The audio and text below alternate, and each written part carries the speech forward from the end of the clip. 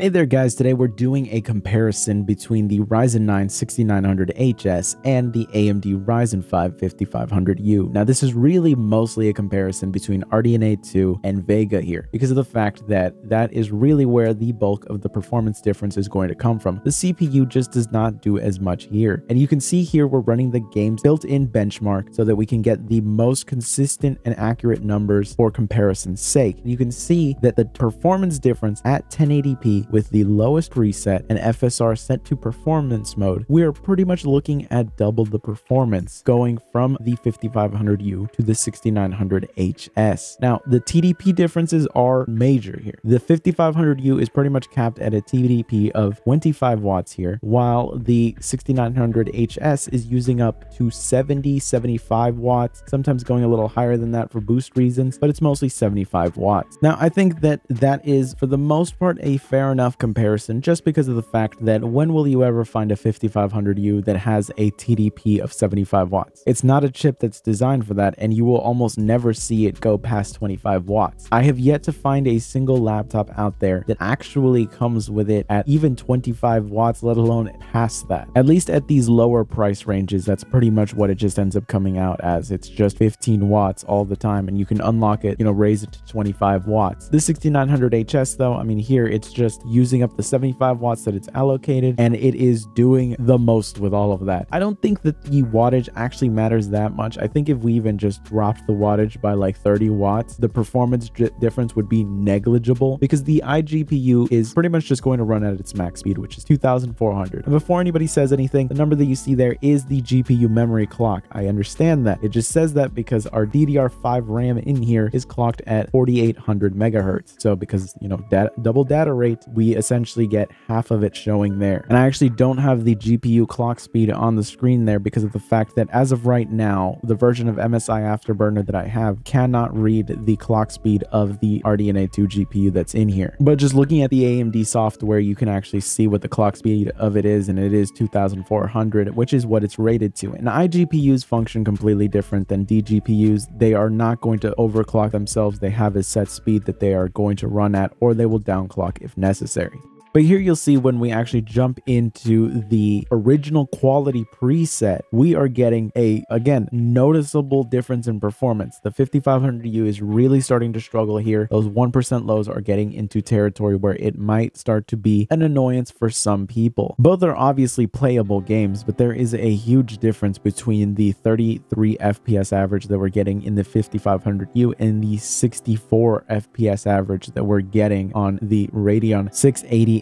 Really, this is a generational leap in terms of performance. This is comparing like a game on a PS4 versus a PS5, and I'm not saying that the R9 6900HS performs at the level of a PlayStation 5. PlayStation 5 is a more powerful system than this, but the comparison here in terms of the generational jump is pretty substantial here. I mean, what AMD has really just done here is demonstrated that they are in the lead in terms of iGPU performance by a significant margin that Intel just currently cannot compete because they are refreshing their current generation of iGPUs for Alder Lake. By the looks of it, it might not be until Raptor Lake that we actually get an update to the iGPU. Now, Raptor Lake is actually not that far away in terms of the fact that Raptor Lake should be launching at the end of this year, but I think that that's just going to be the desktop version. I'm almost positive that we are not going to start to see the mobile variants of it until next year's CES and past that. I mean, they still haven't even fully rolled out the low wattage Alder Lake CPUs, which means that for the rest of 2022 and early 2023, AMD is just going to have the iGPU crown at the top end, which is, to be fair, the most irrelevant point for the iGPU market because of the fact that it is at a price range where no one wants an iGPU. If you're spending $1,600 on a laptop, you want a dedicated graphics card. You either want that or you want amazing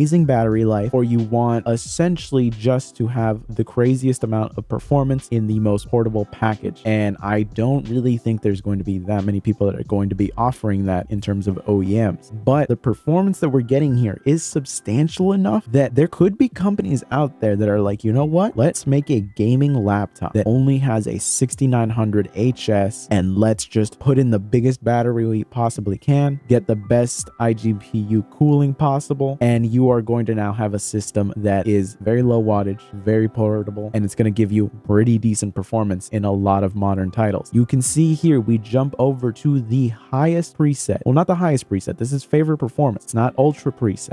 We are still slightly below a 60 FPS average. Our 1% lows are not dropping below 40. And look at the 5500U. The 5500U at this point is really struggling. It would really take you being very dedicated to playing this at these graphics quality settings to want to play the game at those settings. The 1% lows aren't as bad as you would expect them to have been. At least I was expecting them to be worse, but it's still in the low 20s. A low 21% lows is not going to be great when you can just play it at the lower presets and at least be at around like a 30 FPS average with 1% lows in the mid 20s. But again, we're talking about completely different levels of playability here. You know, like one is actually a legit competitor for some older gaming computers, while the other one is really just going to allow you to play games, but not at the best settings, not at the best quality settings. The 5500U really lends itself better to 720p, while the 680M has shown that 1080p gaming is possible and at very decent frame rates with very decent quality presets. FSR is, of course, the biggest hero here. FSR is allowing both of these chips to maximize the amount of performance that they will give out to you. And really, FSR just does not look anywhere near as good as DLSS, but I mean, at least it's available on this kind of stuff, you know? Like, I would rather have FSR over nothing. Really, I'm just very, very curious to see where the Ryzen 5s actually end up falling in terms of performance, because we are talking about half the amount of cores on the GPUs. So it's going to be interesting to see where those actually end up landing in terms of performance charts. But so far, the numbers that we're getting here on RDNA 2 are just showing us that this is going to be some incredible levels of performance, and this is eventually going to end up trickling down into the budget market. So this should have you very, very excited. And if you're considering buying a laptop within the next year or two, it might be beneficial for you to wait. I normally would not suggest waiting for hardware because it's a losing man's game a lot of the time, because you end up waiting forever. Eventually, you're just going to have to budge and buy something and understand that a new generation of things are going to come at some point, and what you have now is just not going to be modern edge forever. But the performance difference between VEGA and RDNA 2 right now is substantial enough that it might be beneficial to just wait until you can get an RDNA 2 based system. I mean, let me show you something really cool. Here is the game running at the lowest preset, but at the native resolution of the Zephyrus G14. So this is running at 2560 by 1600. No FSR whatsoever. FSR is disabled, which is why it looks a lot clearer than the other runs did, as well as the fact that it is running at a higher resolution. And the performance that we're getting here is pretty much comparable to the 5500U running the game at like original quality settings at 1080p. So this should show you the level of performance that is here available on this chip. Like that we're running a game at 1440p at what, you know, some people would consider to be playable frame rates. If I was getting this frame rate in this game and this was the only way I could play it and there was no possible way of me fixing this, I could get away with playing it like this, which is why I say the 5500U is a playable experience. It's just not going to be amazing. But here, we're at above 1440p. I mean, the resolution of this screen on this laptop is actually higher than the resolution of the monitor that I normally just game on, because I play on a 1440p screen, but it's 16 by 9. This is a 16 by 10 display. What I'm really curious to see is if AMD is going to do what they did with VEGA, where there are going to be practically no generational improvements year over year besides maybe slight clock bumps. I hope that's not the case. I hope that they actually start to be very aggressive with their iGPU development and they actually start to roll out some very, very competitive iGPUs, because this one is very competitive. This is pretty much giving them the crown of iGPUs. There is no one that can really compete with them in terms of iGPU besides Apple. And Apple's case is a pretty unique one in that pretty much what they have developed is a CPU GPU combo all built in one gigantic package. Unfortunately, in terms of gaming performance, it actually does give some very decent gaming performance, but you're stuck on playing on a Mac, and the Mac just does not support anywhere near as many games as Windows does, or even Linux does, you know. And I'm not the biggest fan of Linux gaming, but the Steam Deck is more compelling as a gaming device than any Apple device out there, because at least it'll have game, you know. So this right here is, in terms of Windows users, this is as good of an iGPU as you're going to get, because this is a more powerful iGPU than the Steam Deck. So this right here is essentially the crown jewel of iGPUs right now, and it is remarkable. And again, I would not recommend playing this game like this. This is really just for essentially academic reasons. That is the only reason I'm showing you this, just so that you can see how it performs at the native resolution here. But my god, the performance level that we were getting is really, really impressive. With that said, I hope you guys found this comparison useful and helpful, and if you did, be sure to subscribe. I will see you guys in the next one. We're obviously going to be doing more comparisons like this, as well as we're going to be doing more standalone videos on the different chips. I've kind of just slowed down because I was trying to work on one huge major video where I was going to have a bunch of games in there, but at this point it's over an hour long, and I've decided I don't really want to put a video that's that long and just kill my watch time. So that's going to be just something that I'm going to release in parts, essentially.